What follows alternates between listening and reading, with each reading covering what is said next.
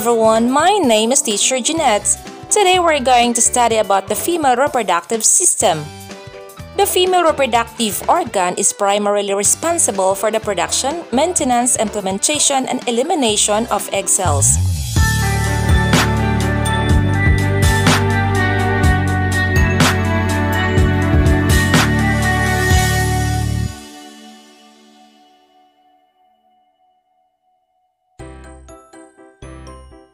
Good morning, class. So we are now in the second quarter of our modular distance learning.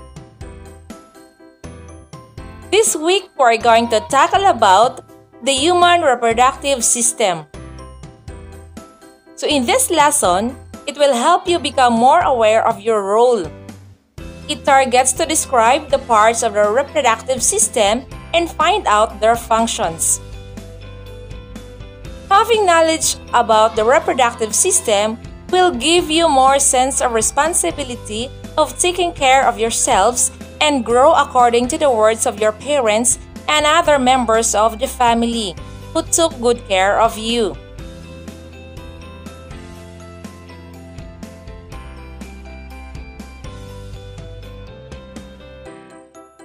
Males and females have unique reproductive system to produce reproduction. Reproduction is a process in which organism produces new organism to avoid species extinction. In humans, sexual reproduction happens, meaning the process needs male and female parent.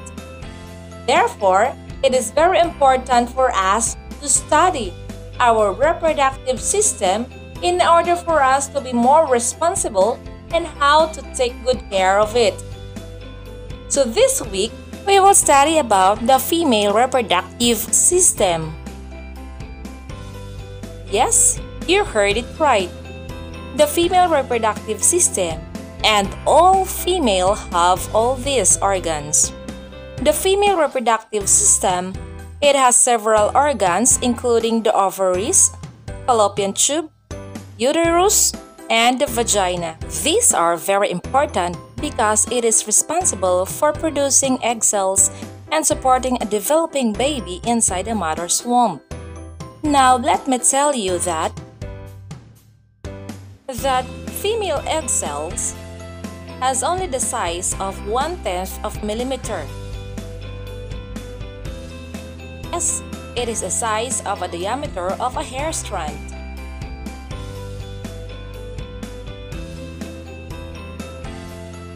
This is the female reproductive organ, or the egg cell. Egg cell is not capable of movement, unlike the sperm cells. When egg cell and sperm cells unite, fertilization happens, meaning a new life begins. To understand better about fertilization, let us know first the female reproductive system and its function. The female reproductive system, number 1, we have the ovary.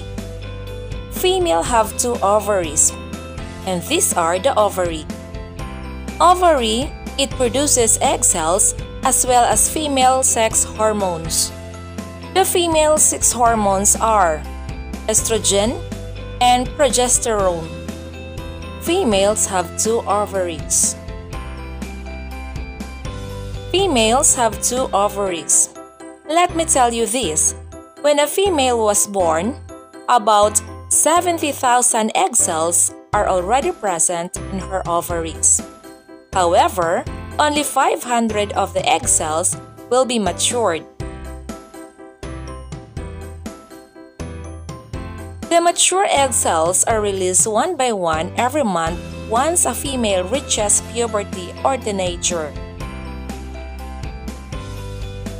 So girls, please take note of this.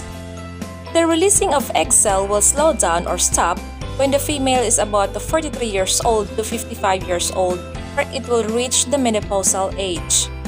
The egg cell will then be released one by one through the fallopian tube.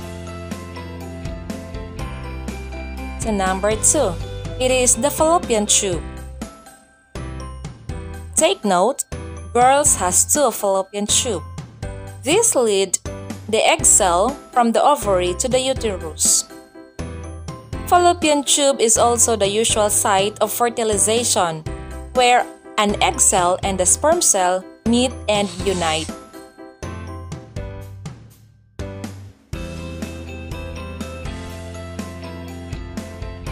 These are the fallopian tube. Number 3, we have the uterus. This is the uterus. Uterus is also called as womb. Uterus is a hollow muscular organ located at the lower abdomen. The uterus has soft, smooth inner lining called uterine lining or the endometrium. The uterine lining or the endometrium became thicker as it accumulates blood and nutrients to accommodate or be ready for the unborn baby as it develops. Uterus is also the site where the fertilized egg is implanted. If the egg cell is not fertilized, it will be break together with the uterine lining or the endometrium. And it will move out of the body through the process of menstruation. Number 4 is the cervix. This is where the cervix is located. Cervix, it is located at the lower part of the uterus. It is a narrow opening between the uterus and the vagina. During childbirth, cervix expands to allow the passage of the baby.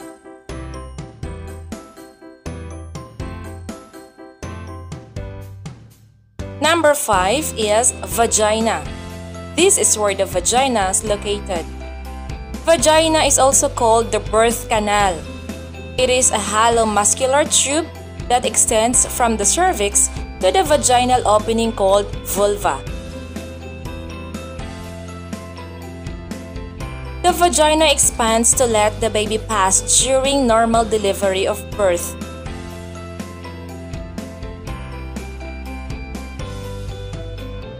This is the journey of the egg cell. The journey of the egg cell begins in the ovaries. The ovary produce the egg cells.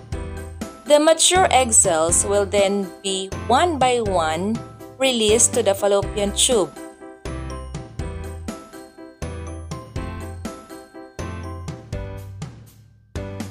Then, a mature egg cells will then be moved to the fallopian tube and waited for the sperm cells. Fallopian tube is also the usual site for fertilization. Then, the egg cell will then move to the uterus where the uterine lining or the endometrium has thickened by blood and nutrients. If the egg cell will then be not fertilized, the egg cell and the uterine lining or the endometrium will be discharged through the process of menstruation. If the egg cell will then be fertilized by the sperm cell, it will be implanted into the uterine lining or the endometrium, wherein it will be thickened by blood and nutrients. The fertilized egg cell will then be implanted into the uterine lining or the endometrium, and sooner it will become a baby. On the other hand, the unfertilized egg, the implantation does not take place. It will move out in the body through the process of menstruation. During menopause, the female gradually stops making female hormones. During this cycle, menstruation can become irregular, and eventually it will stop. So now you know already the journey of the egg cell? Very good.